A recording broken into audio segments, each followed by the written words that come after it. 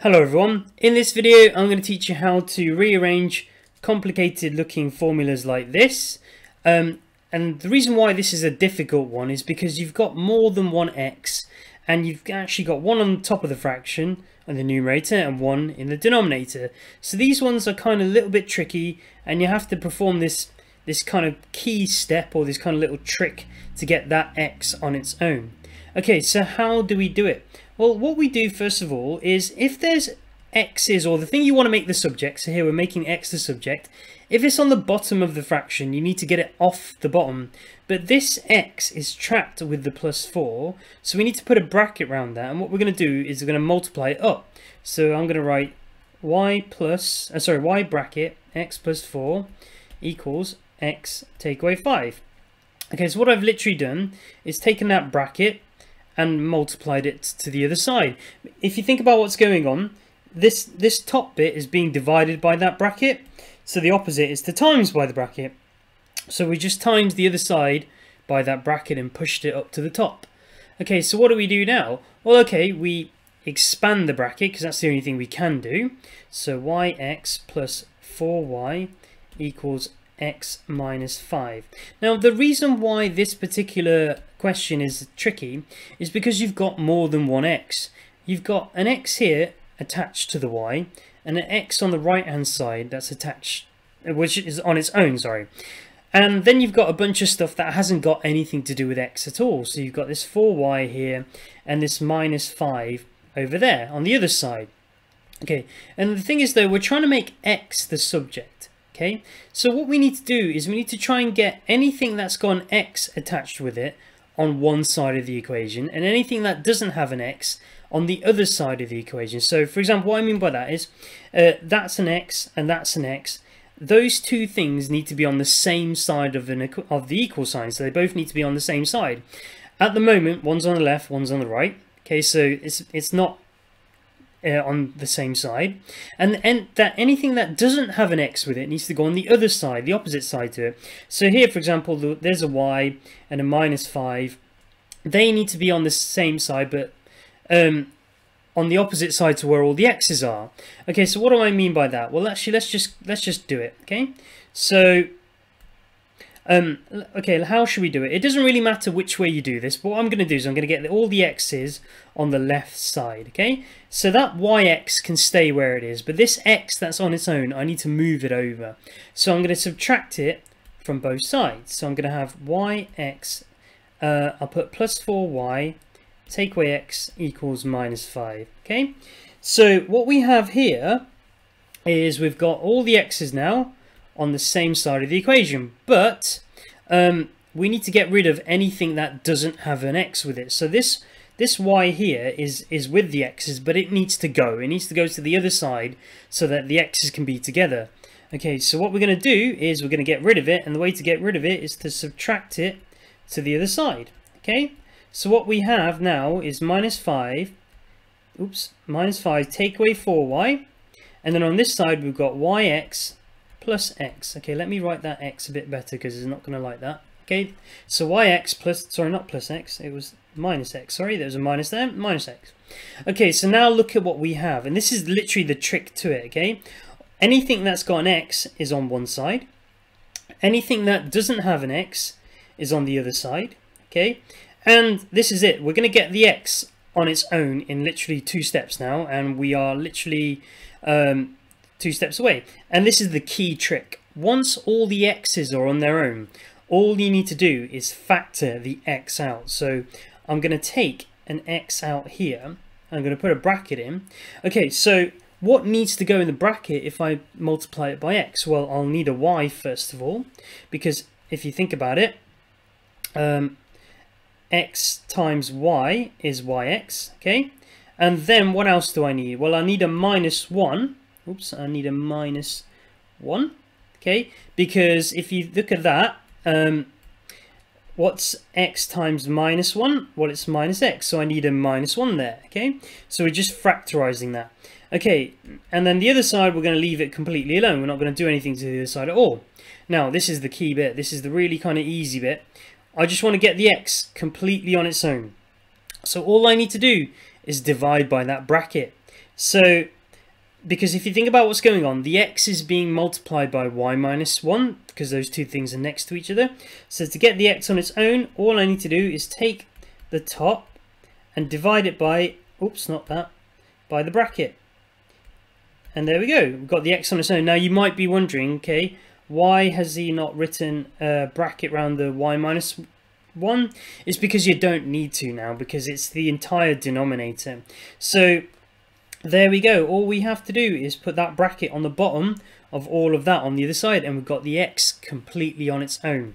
Okay, so let's check that. Okay, so wait for the conversion, make sure everything's okay. And we got it right. Okay, you didn't like that line, it's probably because I forgot to code it in, but there we go, it's that. Okay, let's do another one. Okay, so this one's a bit different because we've got more numbers involved, but the procedure is the same. So let me copy it over here. Okay. Oh, and by the way, it doesn't matter which side you put all the x's on. So you can put them on the left or the right. It still works. And whichever way you do it, the answer will be kind of the same anyway. It might be kind of like with some extra minuses on, but I'll explain in a minute. Okay, so I'm going to put the bracket, the denominator up. Remember to put it in a bracket. Okay. Then you expand the bracket, so it's 2xy minus y equals 3x take away 2. Okay, so now what do we need to do? Well, we need to get anything that's got an x with it on one side. So this is a bunch of stuff with x. That's got an x. They need to be on the same side.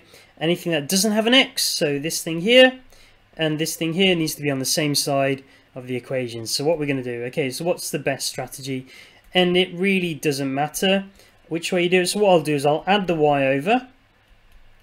Okay, and so we'll have 2xy equals 3x minus 2y plus y.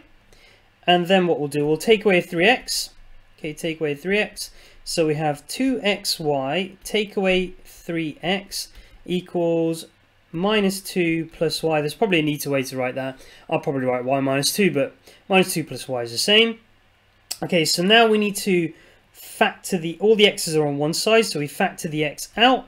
So what do we need in the bracket? Well, we'll need a 2y to get 2yx when we multiply it, and a minus 3 to get minus 3x, and then you got this on the other side. Okay, so all we need to do is divide by that bracket, and you should have this. Okay, so remember to write in the answer line. Okay, and then that is the answer. Okay, so let's check that. Okay, wait for the conversion. Okay, lo and behold, we got it right. Okay, now it doesn't matter which side you get the x's and y's on. So what I'm going to do is I'm going to do it slightly differently on this one. So okay, so let's do it quickly. Okay, I'm going to take that bracket. I'm going to push it up to the top. I'm going to multiply it to the other side. Okay, so you have that. Okay, and then what we'll do is we'll expand the bracket. So 7y take away yx equals 5 take away 2x. Okay, what we'll do this time round is we will let's take the minus yx and add it to the other side. Okay, okay, so let's take the minus yx. Okay, and then we'll add it to the other side over here, and then what we'll do is we'll take the 5y and minus it to the other side, so we'll have it subtracting this. So let's do that then. Okay, so let's add the yx over. Okay, and we'll have 5 take away 2x plus yx, and we'll minus the 5 over. Oh, so we've got 7y left on that side, sorry. Then minus the 5 over, so we'll have 7y minus 5 equals minus 2x plus yx.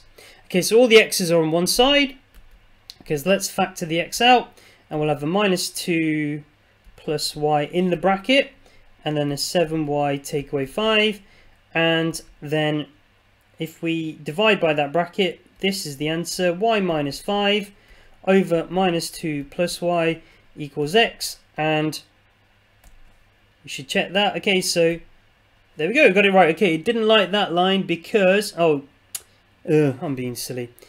What did I do? Okay, I just basically forgot to write that, I think. And okay, so it didn't like that line. Okay, but in the link in the description, guys, there's a bunch of questions that you can have a go at now, where you can practice this skill, and you shouldn't get any errors because I think I've typed in all the different permutations on this particular one. Okay, but that is the answer. Now I just want to explain that you can get, it doesn't matter what side you get all the x's and y's on.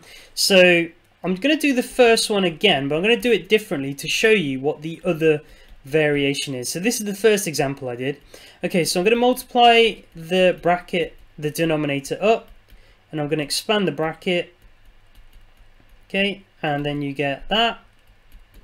Okay, so what I'm going to do is I'm going to get all the x's on the right hand side, and anything that doesn't have an x is going to go on the left hand side. So what I'm going to do is I'm going to add the 5 over, because it's minus 5, I'm going to add it over, and I'm going to take away the yx. So I'm going to get this x, take away yx, and then I get 4y plus 5. Okay, and then if I factor the bracket out, I get 1 minus y, and then 4y plus 5 over, oh sorry, not over yet.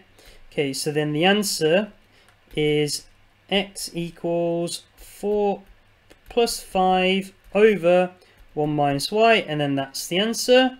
Okay, and that's also correct as well. Now the reason why that is, if you think about it, the other version we got, I think it was the following, wasn't it? So it was minus 4y minus 5, and then it was y minus 1 or something like that, I think the first one was. But if you look at it, they both look very, very similar, don't they? They actually look very, very similar. And they are actually the same statement. If you multiply top and bottom by minus 1 of this one, so if you imagine you multiplied literally every term by minus 1, you get that. And that's basically it. And it literally depends on what side you get x and y on. So if you put all the x's on the right hand side and factorize, you get that version. Okay, if you put all the x's on the left hand side, so on this side, then you get this version, but they're actually just equivalent to each other, because if you multiply top and bottom by minus 1, you get the same statement. Okay, now that's the end of the video. So what I'd recommend is, while this is fresh in your head, go click the link in the description, which will take you to this very page, and you can have a go at some questions on your own and see how many you get right. And if you liked my video, please like and subscribe my video. That would help me out massively. Thank you very, very much for watching, guys. Take care. Bye bye.